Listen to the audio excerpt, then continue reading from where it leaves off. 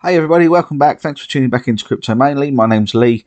Well, cryptocurrency over the last couple of days just feels like the wild, wild west again. There's, what with the Luna Foundation having the problems, UST losing its peg and things. It just, it's just like a mini black swan.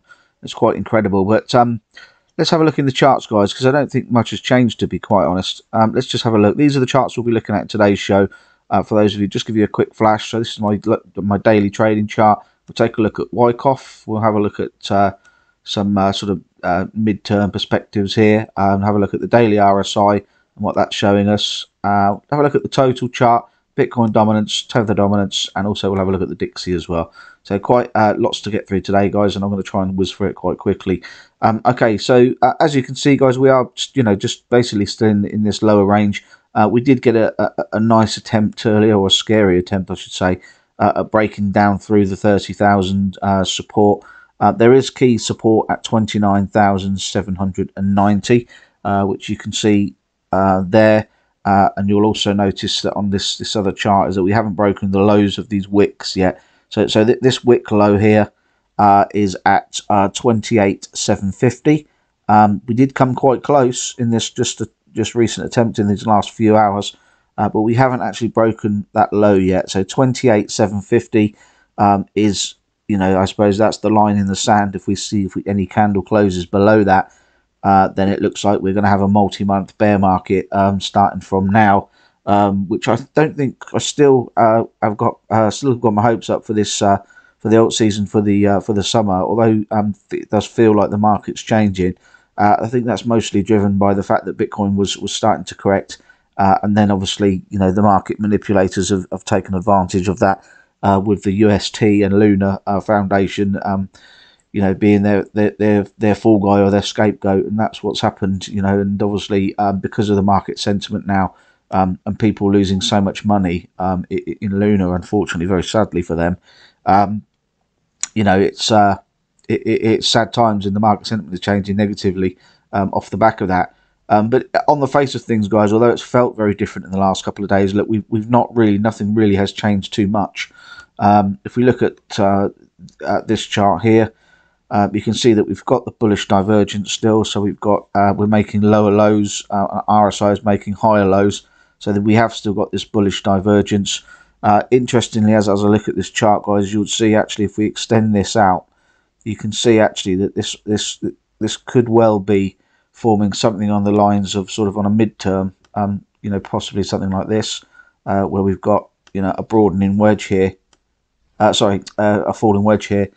I mean, as you'll know, guys, the target, if this breaks out, there's a 68% chance that we break to the upside. On the face of things, if we look at that, we've got a series of touches here, and now here at the bottom. So there's 3 touches along the bottom, which makes this pattern, validated, and 2 touches, a series of touches here, in fact, but sort of 2 areas of tests on that resistance. So it does make that wedge, which is a bullish pattern again, it does make it valid.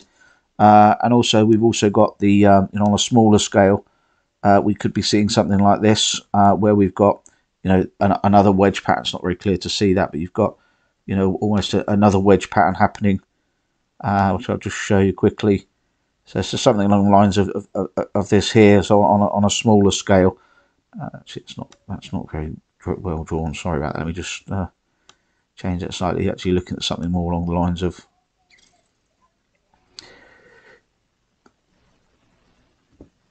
something along the lines of that on a smaller scale. But the point being, guys, is that we still have got signs that we're actually starting to get to the point where we are at a bottom. We're retesting the lows here. We've got the bottoms of this range becoming support. We are still in this little triangle, and as I said, I think we'll see some action in here, and you can see already that we are sort of bouncing around in there. But I think that we'll be inside this wedge, incidentally. So which is obviously the low, which I don't, I can see us having some more scary stabs down there to really sort of worry people. So I can see us having a few spike lows below here, whilst we're in this little small triangular range here. Let me just highlight that a little bit better for you so you can see it better.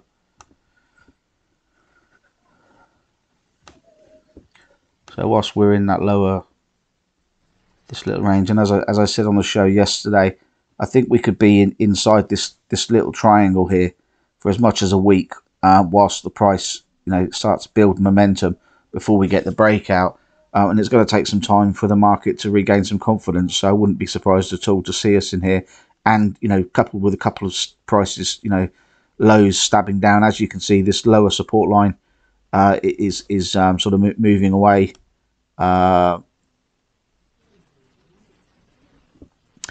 Sorry, so as time goes on, you'll see that the price, this lower trend line, is actually moving away, which would mean that when we get these stabs down as time goes on, I wouldn't at all be surprised as to for the market to really scare us, even to get a wick come down below that very last sort of point of hopium. So that very last dotted line there, which is at it's the 20. Sorry, where are we?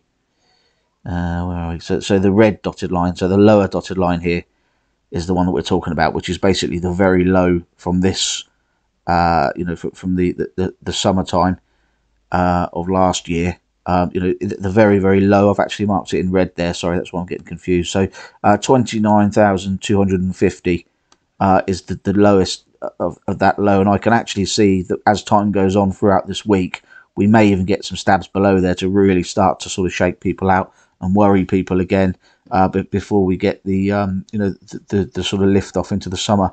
I do still think that's going to happen, guys, but there's no doubt that things are getting more and more worrying as price comes down. But that's human nature. That's what happens. That's what the market's designed to do, is to make you worry. But we are losing sort of significant moving averages as well on the higher time frames, which does cause concern. But I think we're low enough on RSI and things for us to start to see.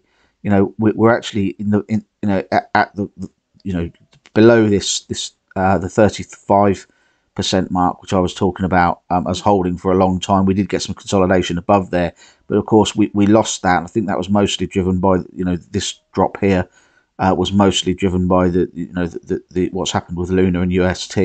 Having said that, the RSI now is at a point where we're looking like we're bouncing. We've got to the lows of this range here. And this sort of 25 to 35% move as a minimum, guys. Bear in mind that these blue circles along the bottom here have shown 25 to 35% moves on the smaller moves. That is, you will recall that these green arrows, you can see where you've got these blue circles on where these green arrows are, and you've got huge percentage gains and huge percentage moves. So you've got the one from the bottom to the top there. Let's just put a measure on there, just for interest's sake. But from the bottom to the top there, that was like an 80% move. Not bad in Bitcoin terms. And obviously then from the bottom here, same again. So just roughly measuring this, guys. So 75 to 80% on these two moves here, when we've got the RSI as low as it is again here now. So we're looking at between 25 and 35% as a minimum, and almost and up to even as much as 70 to 80% move. Let's just put just for interest's sake, if we go from the bottom here and we put a 70% move in, what would that show us? So that would take us back up to sort of 52,000, which between 52, yeah, and back up to this this dotted line here at 52,000 has come in a couple of different times on the measures that we've taken. So perhaps that's what will happen. Perhaps we'll get the summer will be us moving from where we are now up into this lower area here. I was thinking that when the price was in this range, is that we were going to bounce up to between 56 and 60,000. Now we've lost the support and we're down at the bottom here. Obviously, we need to consider that and take that into consideration, and so it's less likely that we'll see those. Now that the structure has changed, that we'll see the 56 to sort of 60,000 mark.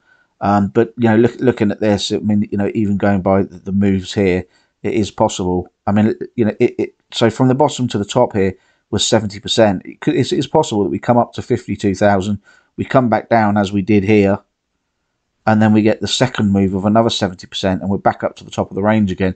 Now, it's very unlikely that that's going to happen, on the face of things. The probabilities suggest that we're heading down. But, when you look at the sentiment being so, like the fear and greed index is in single digits, which is, a very extreme fear in the market. And you see all of these different indicators that are reset so much, the RSI and the daily, all these different things. I understand that on the higher term time frames that some of the moving averages are being lost, but on a shorter term, if we're talking about longer term averages, they will take a long time to play out. In the short term, we are oversold on the indicators, and we are more likely to get a bounce off the base of that. We're at the lows here. I'll also show you the total market cap. So this is the total. So the ticker's total at the top there, and this is the total market cap. And as you can see, we have taken a beating, and we've come all the way down. But it's not surprised to see we've already got a huge bounce and a huge rejection from this support, which, as you saw here, we did bounce along a couple of times, but the actual end result was a huge move. Very similar to Bitcoin. Actually, looking at this move here, very similar to Bitcoin's chart in the center here, in that we've got that type of situation, and obviously this type of situation here. But it is interesting that we are now back at this red zone, and this red zone was what created the sort of the support, if you like, that gave us enough support to give it the spring.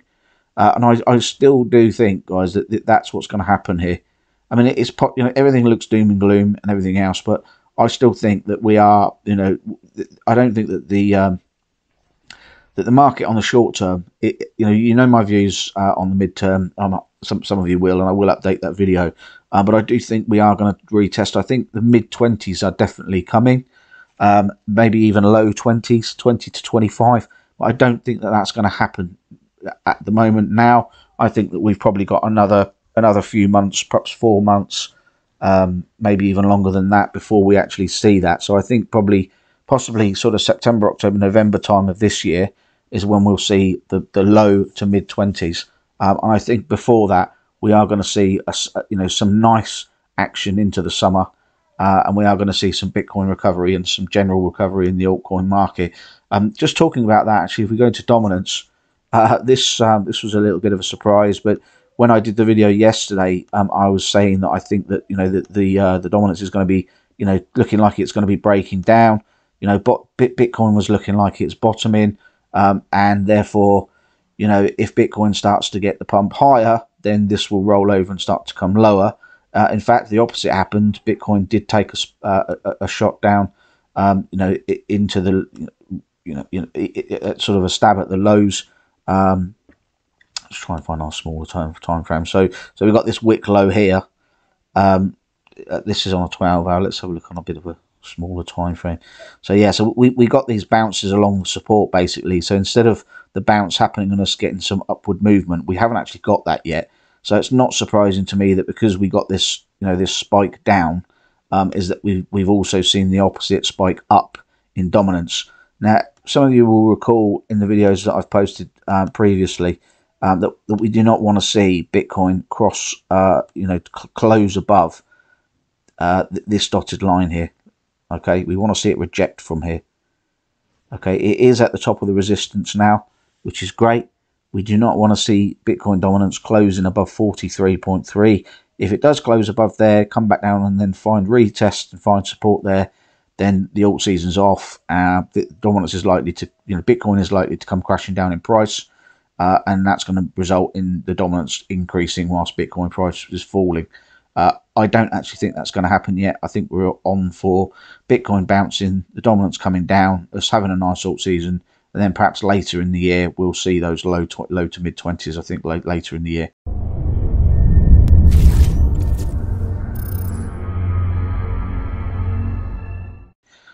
Looking at the dominance, this is tether dominance, guys. So similar thing. It's still looking very strong. It is still still sort of attacking that this upper resistance line, but you will see that it is still rejecting from there.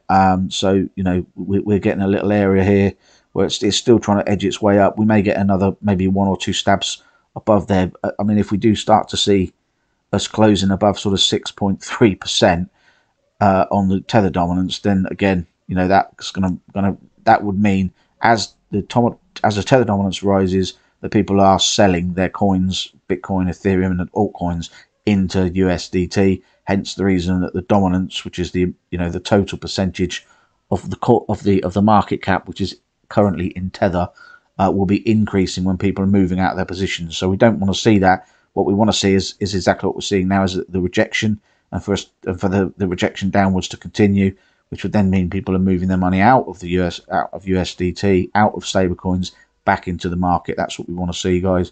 That will result in, hopefully, Bitcoin price starting to bounce and go higher, which would result in the dominance coming down, money flowing back into into the market, into the alts and into Bitcoin, Ethereum, and things like that. That's what we're looking for.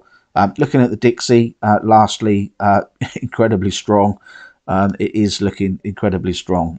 And once the one thing that it does worry me a little bit about that is, if you look back in history, whenever the dollar's been at its strongest, that tends to be around the time that you have stock market crashes.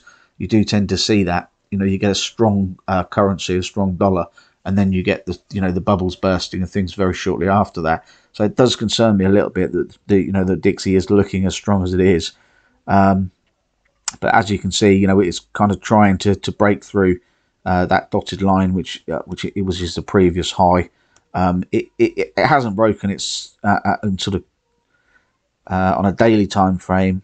It did break it and close above it yesterday. So we need to see this start rejecting very quickly, guys. Otherwise, if Dixie starts to, which is obviously the dollar index, if that starts to creep up, then that will have a further negative effect on the traditional markets, and also the crypto world that we know and love. So keep an eye on the Dixie. If that does break up, the next point of sort of resistance is going to be sort of 107, depending on how long it takes to get up here. So let's call it 100 and sort of 107 to 100, 107.50, should we say, to 108 would be the next target for that. But this is a daily. So it can take a while for that to happen. Let's hope. We want to see this rejecting from here and starting to come back down. The same with with the tether dominance. We want to see that rejecting as well. We would like to see Bitcoin price starting to bounce higher. We do not want to see the Bitcoin dominance doing as well as it is. We want to see that closing below this dotted line at 43.24 and starting to reject downwards. As I say, guys, keep your eye on dominance.